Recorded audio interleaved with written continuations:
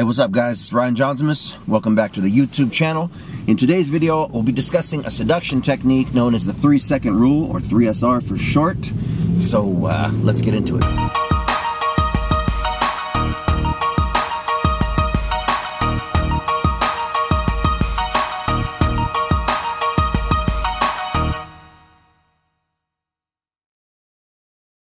Ooh, it is a little cold outside, a little chilly. It's 42 degrees. I'm heading to my other job right now. This week I'm working at Allegiant Stadium setting up some speakers for the Super Bowl. This gig pays $38 an hour with an 8-hour minimum, so it's basically $304 for the day or something like that, some 300 and some change. It's like 3 days last week, 3 days this week, and then come back for like 3 days in February after it's done to take it all down. So the 3-second rule is a rule that you don't just want to apply, you want to worship the 3-second rule. That's a good way to remember it. And what the 3-second rule is it basically states that as soon as you see an attractive woman that you want to talk to, you have 3 seconds to stop whatever the fuck you're doing and move your body towards the girl and approach and open and start the conversation to open the set. A set is a person or a group of people, so if it's like one girl, it would be a 1 set. If it's 2 girls, it's gonna be a 2 set. That might be a girl and her friend. They could both be hot girls. They could be a hot girl and a fat girl. The girl that you like is your target, right? So you give yourself 3 seconds basically to approach and open the set or your target. In the case of this example, if you guys are new to the game and you have no idea what the fuck I'm talking about, we're gonna keep it very simple. I want you to picture in your mind the situation that you're at the mall and there's a pretty girl by herself walking by. Maybe she's shopping, maybe she got some new shoes or something like that. She has like a little Gucci bag or something. And you're like, I wanna go talk to her. You know, I wanna ask her out, I wanna fuck her, right? So you gotta go talk to her. And this is where most guys fail the game right before they even start because they don't have the balls to approach and open the set. You gotta remember this rule first. If you don't open, you will not get the girl. So even before the 3-second rule, you kind of have to keep this rule in mind, which is if you do not open, you will not get the girl. The girl's just gonna keep walking. So you have to be proactive and you have to force yourself to open the set, even if it makes you a little uncomfortable. So what you wanna do basically, you see the girl, she's walking by, you notice her, and then you just think in your head, oh yeah, Ryan said 3-second rule, 3SR. You might even look at her and you go, okay, I have 3 seconds. 1, 2, 3, and then you just start walking towards her. And as you're doing that, I would suggest that you be thinking in your head, what am I gonna say to her? What am I gonna say to her? And then if you watch my other videos, like how to start conversations with women, then you will know exactly what to say to her in order to create attraction and get the phone number. And then ultimately be able to set up a date and later get the sex. But that's a different portion of the game. I want to focus right now, I want to really like take a microscope and focus in on the 3-second rule. Because if you can't handle this part of your game, if you don't know how to approach, then the rest of the stuff doesn't matter because you'll never get any results. You'll never get the conversation started with the woman.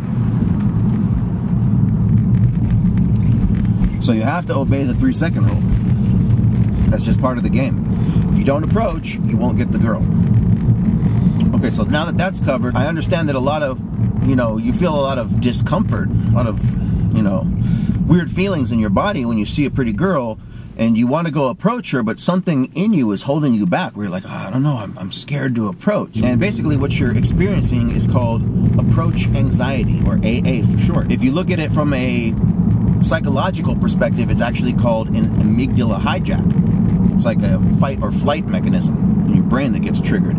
Because you see a pretty girl and you want sex with her, you want to stick your dick in her, you want to fuck her, but at the same time, your brain sees it as a possible threat because of the rejection factor. They have done tests in psychology where it shows that rejection, being rejected by people, actually triggers in your brain, even though it's not physical, it's emotional or mental, it actually triggers you like physical pain. And so your body is telling you, I want to approach the girl because if I don't, I won't get sex from her, I won't be able to reproduce or procreate with her, and that could be the end of your genetic lineage.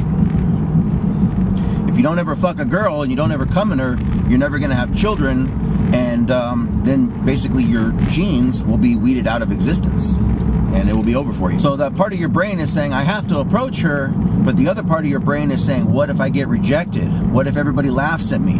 What if she says I'm no good? What if she says I'm ugly? I don't know if I can take that kind of rejection. And then that holds a lot of guys in fear, and they never end up approaching, and the girl walks by and then They never see her again. And then, of course, it's over for you, at least with that girl. That's why if you don't learn how to obey the 3-second rule, then it will be over for you. You'll never approach, and you'll never get laid. And you'll be alone by yourself, jerking off to Pornhub, and yeah, it's over for you. But AA, approach anxiety, they say that it attributed to, if you go back to, let's say, 100,000 years ago when we lived in tribes of 50 people, there might have been, let's say, 25 men and 25 women. There would have been a leader of the tribe. There would have been, like, the tribal elders, the leader's friends. And then there would be a few attractive women of breeding age. There would be kids around, and then there would be older people in the tribe, like the grandmas and the grandpas that are not of breeding age. And so really, there's only really a couple females that are in that prime SMV, sexual marketplace value. They're in that prime of their life where they're ready to breed and procreate and have children. But generally, the tribal leader would have had rights to all of those women, either him or his tribal elders.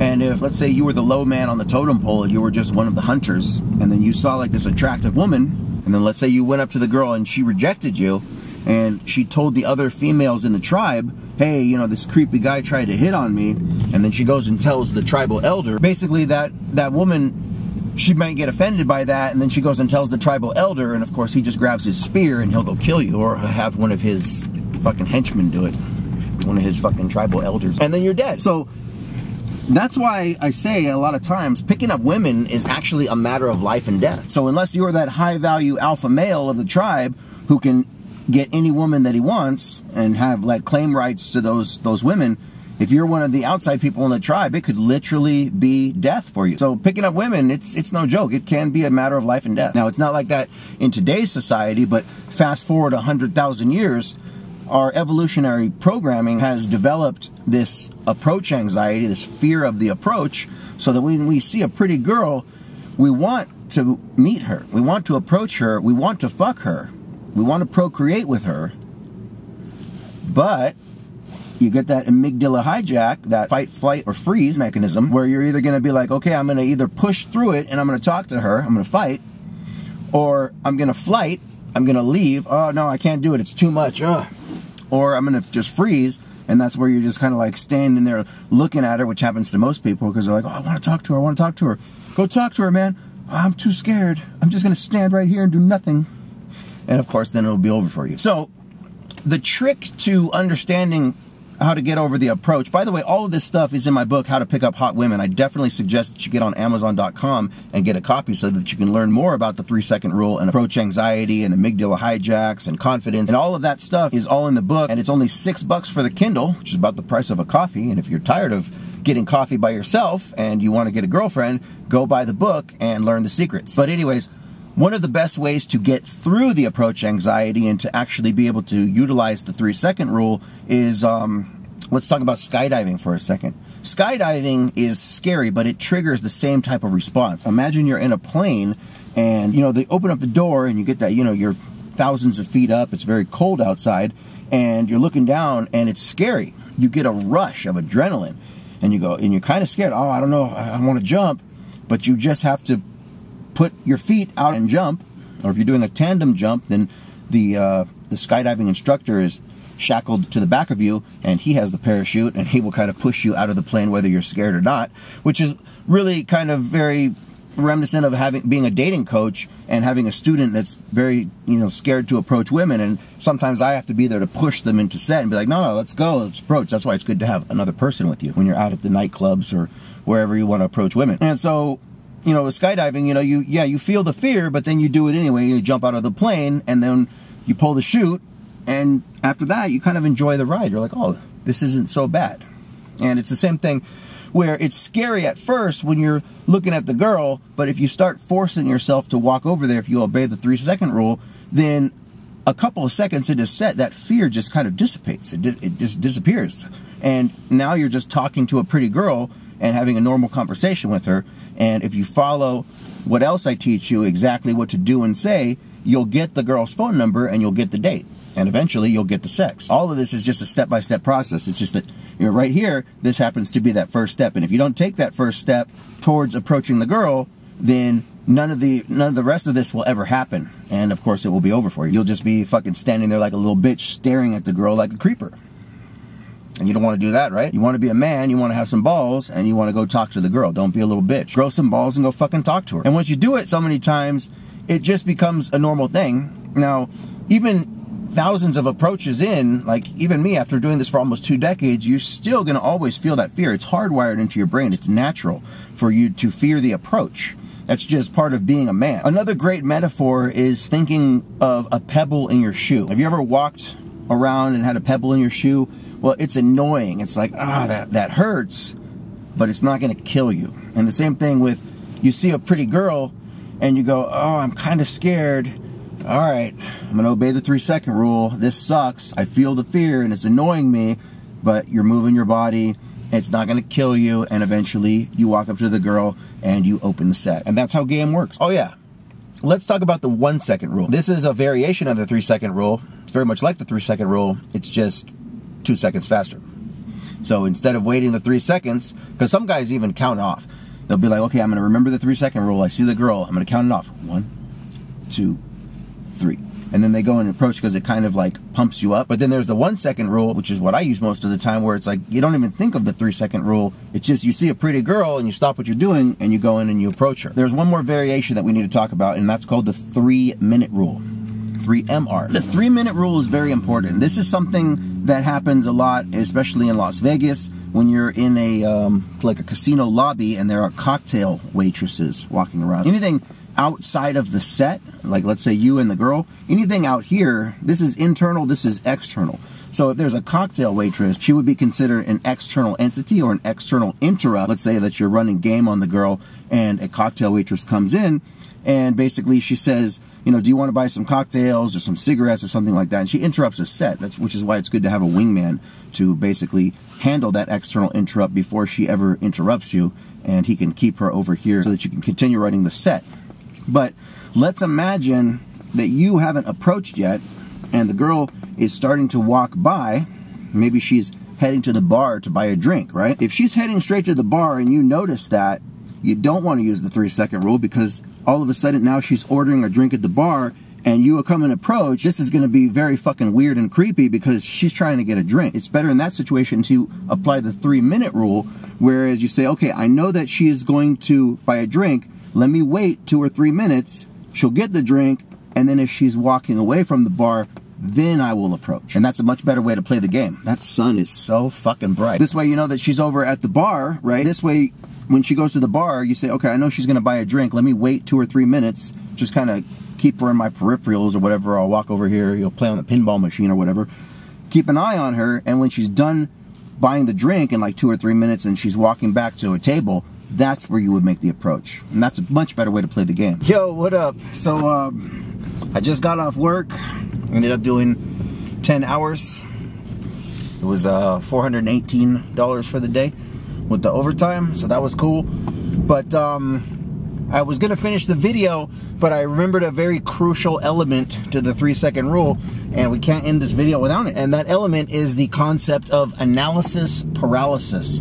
Okay, so what that basically means, and this is basically the other interesting thing about the 3-second rule, which it prevents analysis paralysis. So let's say, for example, you see a pretty girl. What a lot of guys will do if they don't obey the 3-second rule is they will go into their head and they'll start analyzing and overanalyzing and basically creating negative situations, circumstances, or events in their head that are all imaginary. You know, reasons for why you shouldn't approach, which basically fucks up your game. So guys will look at the girl and they'll go, well, I want to approach, but I don't really know what to say. Or, oh, shit, I forgot to brush my teeth this morning. Or, oh, I'm not wearing the right shirt. Or what if I walk over there and I trip over my own feet or over a stick and I fall and everybody laughs at me? And anyway, while you're creating all these imaginary fake scenarios in your head, meanwhile, the girl is still walking by and you basically psych yourself out of it. Analysis paralysis. Basically,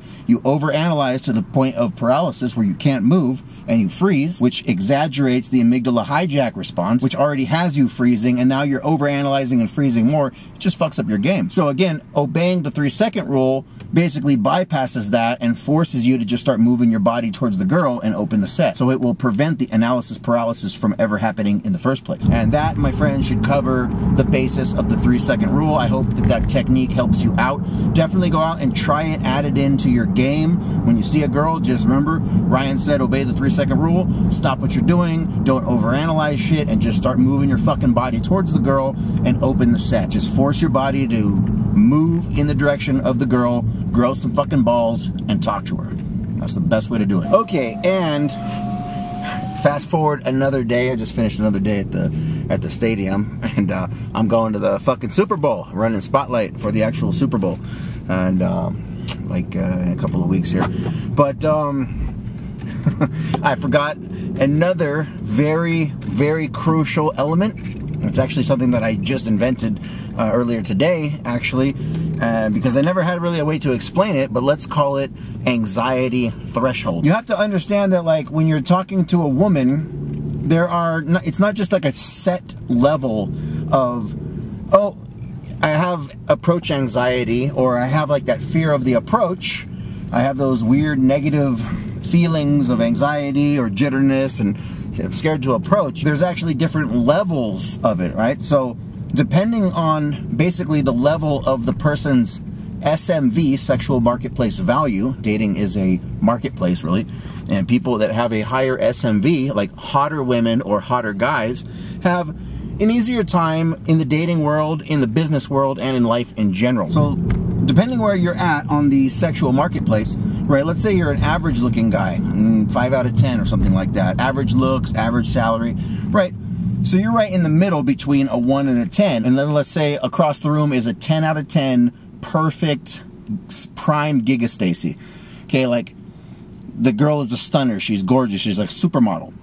The amount or the threshold is going to be all the way at the top because she has a higher SMV than you, and therefore it's going to trigger the most amount of approach anxiety for most guys. They're going to look at her and they're going to be literally frightened of approaching her, even though they want to fuck the shit out of her because she's so fucking hot. Whereas let's say you're a guy who's average looking and it's a fat girl, okay? She's fat, she's old, she's ugly, she's in a wheelchair, she's like a grandma age, she's no one that you would ever want to date, fuck, or reproduce with. Well, you're not going to have any approach anxiety approaching that female because there's no attraction there. The difference right there between where you're at and how hot the girl is, that's basically your anxiety threshold. That's going to be the peak level. And let's say it's an average girl, for example, it's another girl who's a 5 out of 10. She's very average in looks. She has a very average face. She probably is a little fat, maybe a little chubby. She's not hot, but she's not ugly. She's just right there in the middle. She's like a plain Jane. She's a butterface. Maybe someone that you would use for a pump and dump. You would fuck her, but you would never date her serious. That kind of girl, you'd only have a little bit of approach anxiety. You see her across the room, an average girl, you're like, yeah, I'd fuck her after a couple of beers. If I was there as your coach and I said, well, go talk to her, you might be like, all right. Like, you might feel a little nervous, but it wouldn't be that bad, and you just walk over and approach her. You'd easily be able to get over that little hump or that little peak of anxiety. You'd be able to handle that and then go in and open the set. Whereas if it's a fucking smoking hot prime Giga Stacy, 10 out of 10, you might be freezing. You might be like, oh, fuck, like, I want to talk to her. Yeah, she's fucking hot, but I don't know, right? Because your anxiety is all the way at the top. It's peaking like an audio meter, right? And there's your peak levels where it's in the red, where it's like, well, that chick is too fucking hot, and I'm scared to approach. Maybe it's in the yellow, like a caution, like a warning, where you're like, yeah, I mean, I don't know, maybe I need a couple of drinks, right? That's why they call alcohol liquid courage. That's why a lot of guys will say, yeah, I want to talk to some ladies, but let me get a beer first. Let me get a couple of shots first. Because basically alcohol, liquid courage, it eliminates approach anxiety. All of a sudden you start drinking, and you're like Superman. You're like an approach machine, and you could literally like, oh yeah, I'll go talk to her. It's not a big deal. Alcohol just makes all your inhibitions disappear. That's why it's so popular in the club. It gets people talking to each other. It's like a social lubricant. It helps move the interaction forward. And so I think altogether, that should cover everything that you need to know about approach anxiety in this video.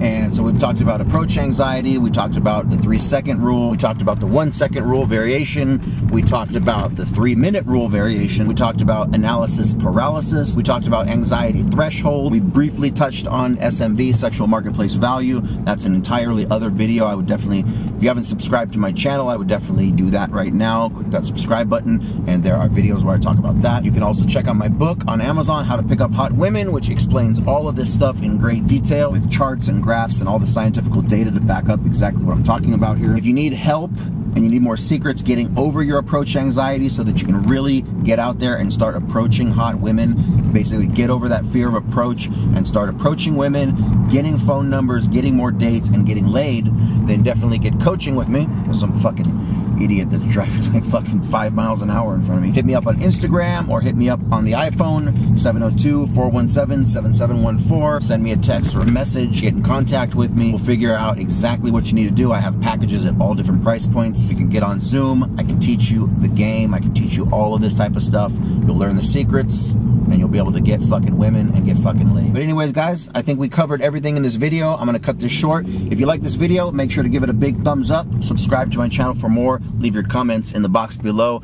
and I'll see you guys on the next one. Good luck and game on, fellas. Peace.